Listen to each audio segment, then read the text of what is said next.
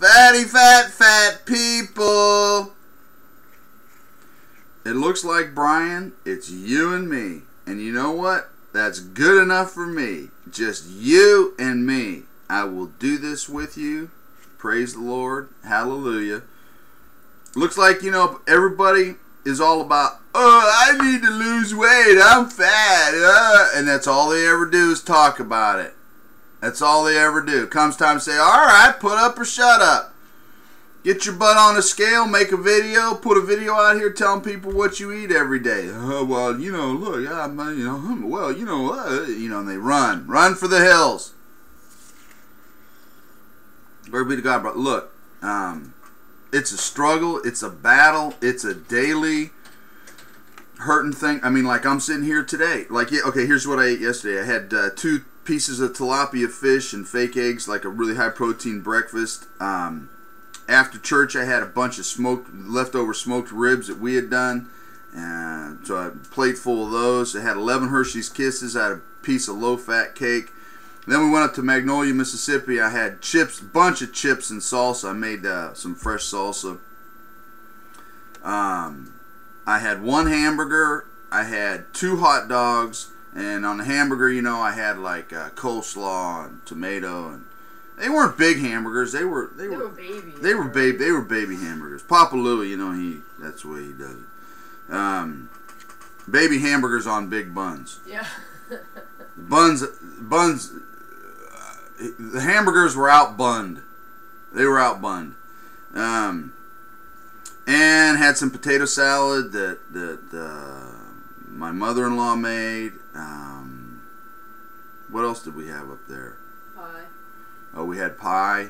Yeah, had a piece of lemon meringue pie. Had a piece of 7-Up cake. Bundt cake kind of thing. Chips and salsa when we got done swimming.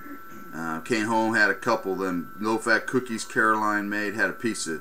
We had cake last night. We had cake last night, and I had some more Hershey's Kisses. So, you know, I mean, all in all, I have no idea what the calorie count is on that, but I ate pretty good. So, but I mean, today now I'm thinking like, you know, I'm gonna eat, but then I realized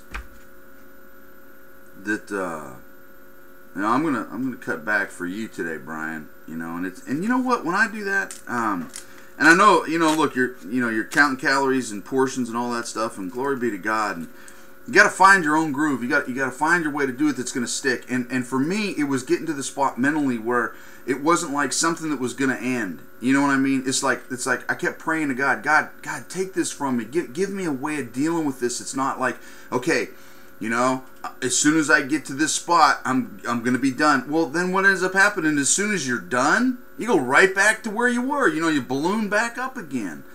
So it's not something that's done. It's something that God has to rewire our circuits, you know, to think differently about it and enjoy it. And I'm digging the alligator kind of approach, you know, where I eat.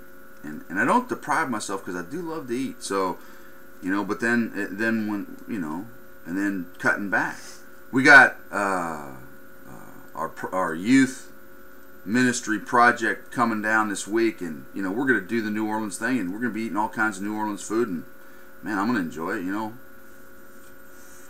we're going to have beignets and red beans and rice and catfish and alligator and you know, po' boy shrimp po' boy sandwiches, oysters, po' boys if he's into that kind of, I mean, whatever, you know, we're doing the New Orleans food thing, shrimp, you know, all that stuff.